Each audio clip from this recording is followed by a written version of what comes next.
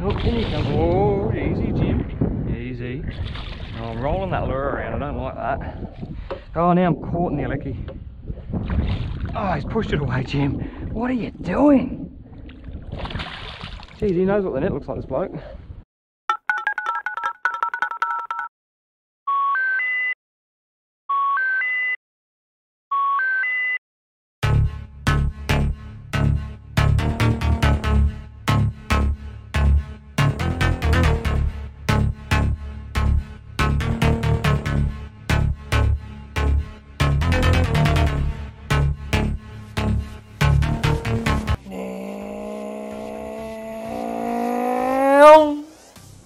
Fuck yeah. Holy, it is cold. Winter's here, so let's see if we can get some of these bigger barras to bite. Starting to stack up now, which will be good. Huddling for warmth, I'd say. Far out, it is cold. I forgot socks. Fuck. Well, here we go. Let that sink to the bottom. Alright, away we go. There you go, you can see that belly of the line there. A few little lops. Like I said, I'm sure everyone's got their own style of dragging a lure back to the boat, so I'm not going to teach you how to suck eggs. I'm not going to teach you what works, because it might not work for you on the day. It's the best part about fishing, and the hardest part is trying to figure out what's going to trigger a bite.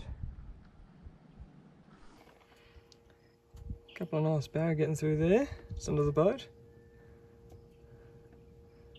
Nice, let's see if we can get them to tick over. As you can see, the water temperature is just under 20 degrees. So, let's see if we can get one of them to tick. One of them to eat. How good's that going to be? Come on, you bastards. Come on. Oh, not a bad way to start. Probably third or fourth cast.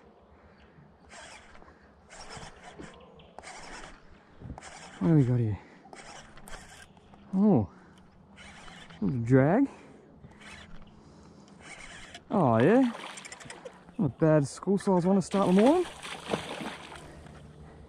Yeah, ripper. Bonza. We'll get the net ready for that, I think. And just to be safe, because oh boy, I'm by myself. If it can go wrong, don't go under the boat. Please don't go under the boat, mate. God, I'm putting some bend in this rod. There we go.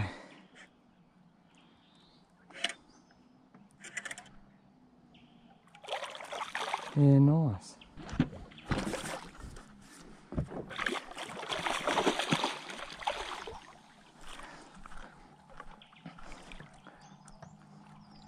Sweet as, in we go.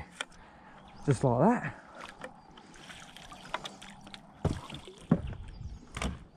Yeah, not bad at all, ladies and gents. Have a look at that. I'm the old faithful. Oh, that's lucky. We'll get that out of the way. Yeah. There you go. North Queensland winter barramundi. Probably not too bad. Probably 68, 70. We'll get him on the lie detector and we'll have a measure. But yeah, just ate the prawn, which was probably the first half a dozen casts or so. So pretty stoked with that. We'll see if we can tick a few more of these bad boys over. We'll get a few stills of this guy and we'll let him go. How mad's that? Let this guy go, get him on his way, get him back into this nice warm water, because it is bloody freezing out here. Oh, and I forgot me socks. Forgot me warm socks.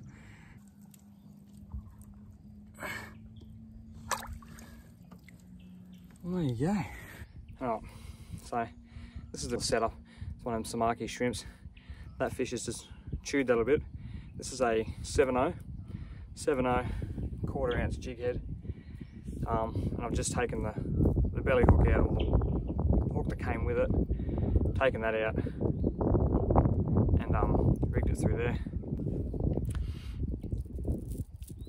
I don't know if you can hear that. I've actually put that rattle, because that glass rattle sits up in here.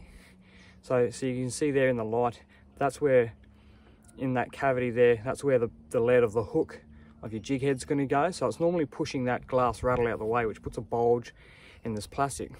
So what I do is I get the hook and I put a hole in the tail. And if you can see that there, that's the glass rattle. Right, it's actually come out a little bit there, but I'll just wedge it all the way in, just straight through the center there. I pre-pierce that hole with the hook I'm using, just because it's easy, and I'll just push that in just like that. Right, and there you have it. So that tail's flicking around, still a little bit of rattle. It's easy enough to come out. If it falls out, it falls out, but just a way of utilizing what you get given in the packet, I guess. We'll run the open hook 7/0 just to get a lot of purchase, because there might be a couple of big fish around. And yeah, this is it pretty much. Just on a little bait caster, 20 pound. It's a Dobbins Sierra Series 683 rod, or 10 to 17 pound, medium to heavy, fast action. I just like to cast it out, slow burn it back in with a few little hops. Everyone's got their own style of walking, so let's get it. Oh, yep. Oh, Jesus. Oh, little one. Yeah, mad. Oh. Yeah, look at him go. Shake it off, buddy. Yeah, he's whacked that one. Yeah, mad jumbo. I'm just going to lead at him, this guy, if I can. There we go. Yeah. Like I said, not a bad one. Oh, easy, bro, easy. You see what they do to that? That's unreal. Beautiful fish in the sunlight there. Maybe just 55. Beautiful fish. Just a croc. I'll swim by, so we won't get my hand too close. So we'll just flick him back. And away he goes.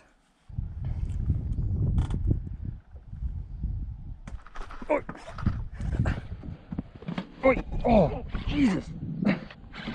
Oh, that one hit hard. Don't know how big it is, but oh yeah, another school size one. Gee, bit hard that one. Definitely a bit hard.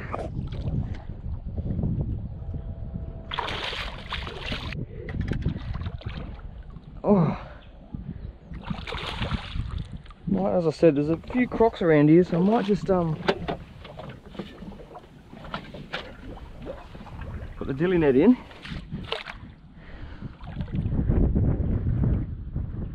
Oh, in he comes. Oh, easy, Jim. Easy. Oh, I'm rolling that lure around. I don't like that. Oh, now I'm caught in the lecky. Oh, he's pushed it away, Jim. What are you doing? Geez, he knows what the net looks like, this bloke. There we go. Yeah, happy days. In the tub. There you go. Another little one.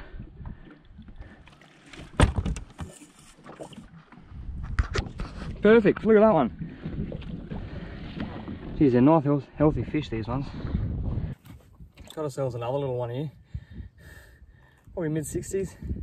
Good size schooling fish, that. Really good size. The wind's picking up, so she's pretty breezy today, probably about 15 knots. Water temp's still under 20. Had a few touches, but so we'll get a few picks and let this guy go.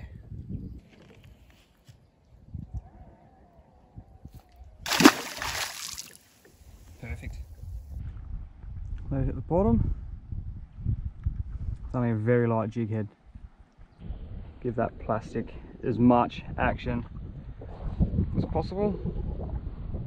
But I find this at the moment, just the slow rolling of the plastics. Getting caught up on the bottom there. Slow rolling of the plastic seems to be quite effective.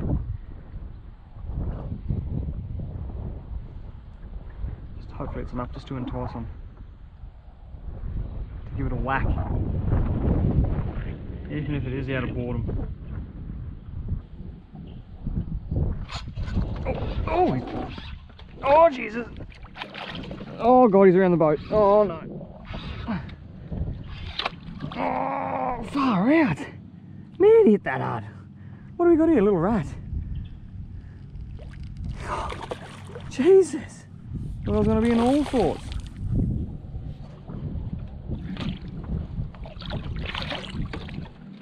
He's not too bad. Oh yeah, sweet. A little Irukandji. Oh, a little Irukandji paddle tail, 5-inch. How good's that? Get rid of that, Jazz. Yeah, nice. Saw them there on the Hummingbird. Just probably 3 or 4 of them sitting around this stick. So just thought we'd chuck on a little 5-inch placky there. That's only a quarter ounce jig head with, I'm pretty sure it's a 6.0. Mad little plackies, these ones. Pretty good, pretty tough as well. And yeah, proof's in the pudding. We'll get a few stills of this guy and yeah, we'll let him go and see if we can smack another one or two. Starting to warm up a little bit, which is good. My jingo, it was cold before. Oh, it's been a while between drinks here.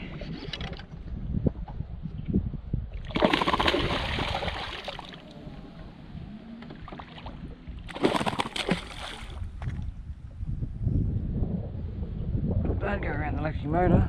See, you've absolutely eaten that. Yeah, right. So we might just.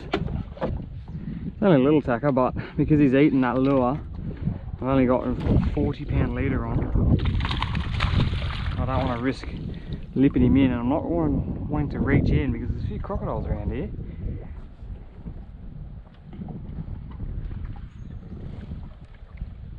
Get that way. There we go. Done and done. There you go. All the way down there. See why I didn't really want to. Yeah, just on the edge there. Look at this. Oh, sweet as. Away you go. Man, I've got to trim that mustache. Bloody hell. Getting fuzzy, getting scraggly. Right at the length where you get bloody egg yolk caught in it. It stinks all day. Well, there you go. Wasn't too bad of a session this morning. We're gonna get out of it. It's just after lunch, so gonna beat the tide out. And yeah, got a few fish, about half a dozen or so, and a few other species that didn't make it onto the telly. Beats working, so which is what I was probably supposed to be doing today. Don't tell the boss. I'll air this on the weekend, so they're not to know. So, but you know what to do.